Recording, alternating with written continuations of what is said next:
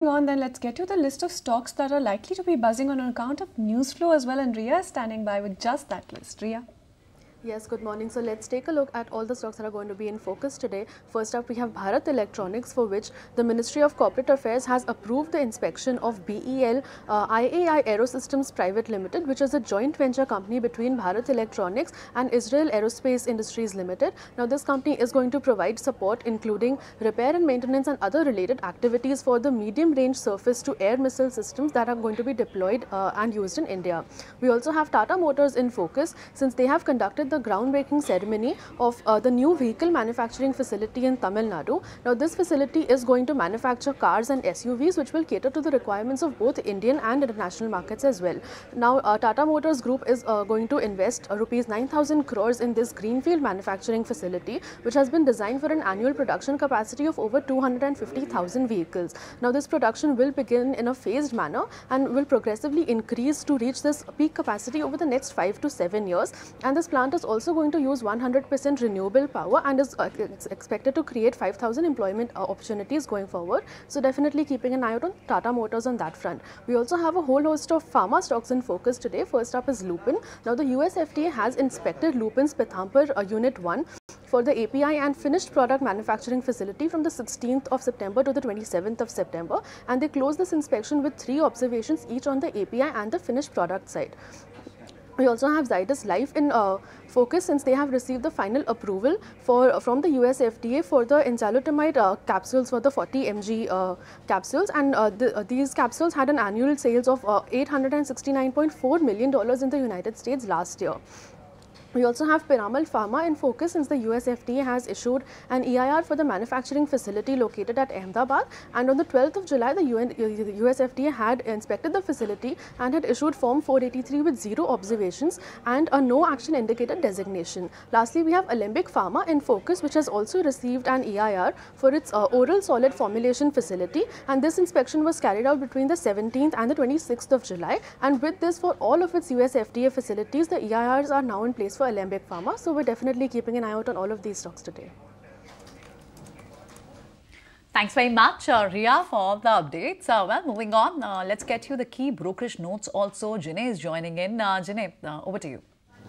Well, yes, first up we have Morgan Stanley on the painting stocks. We'll talk about Asian Paints. They have maintained the underweight rating with a target price of 2,522. What they believe is that lower commodity costs will benefit the company, and they have raised the earnings by 4% expectations, and they have also raised the EBITDA margins expectations.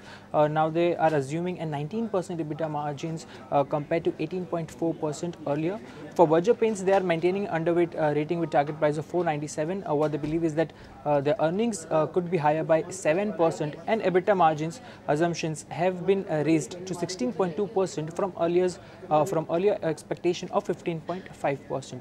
Moving on, IndusInd Bank will be in focus, as Goldman Sachs have given buy rating with the target price of 1635. Now what they believe is the board has reappointed MD and CEO, though the RBI approval is still awaiting, but what they believe is that this development removes the near-term hang of the management changes which the company had. Also, the bank is better positioned overall according to their margins management, and they believe that the stock is trading currently at a deep discount to their 10-year valuations, giving positive for IndusInd Bank. And lastly, Zomato will be in focus, as CLSA have maintained outperformance rating with the target price of about 284. What they believe is that Zomato gained in metrics over Swiggy both in FY24 and in Q1 of FY25 as well. Also, the QSR are losing the market share to aggregators. They believe that the Swiggy will be well positioned once it's fulfill its funding gap. For now, Zomato remains their top pick. Jinay, for that update coming in, but let's also shift the focus to management meets now, because Macquarie has come out with a note of highlights coming in from the management meets of Syngene and Biocon.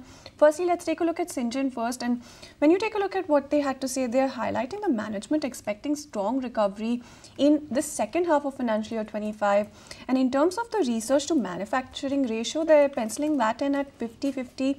That is the kind of aspiration that they're highlighting when it comes to Syngene. And in terms of what else they're highlighting in terms of the timeline, largely they're penciling in planned completion of major infrastructure projects by financial year 26, and by financial year 26 they're also expecting to triple bio-manufacturing capacity as well. So that is something important that they're penciling in terms of the outsourcing trends. Then when you take a look at what Macquarie had to say, they're highlighting how the outsourcing trends are favoring India versus China, and that is also something that they're highlighting. Next, let's also take a look at what they had to say about Biocon then, because it's the Viatris acquisition that they're seeing as a key re-rating trigger for biosimilars as well. In terms of their growth, they're seeing accelerated growth coming in from the second quarter of financial year 25 onwards as well. And the introduction of new products in generics division is also something that they're highlighting. And in terms of the expectations as well, they're also talking about how the company is aiming to reduce net debt to EBITDA to less than 1 in the medium term, and that is also an important trigger that they've highlighted when it comes to Biocon as well. There comes a time when your heart calls for you to arise. Plant your feet solid into the ground. Decide your own limits, and then break right through them. Become something more. It's my time to rise.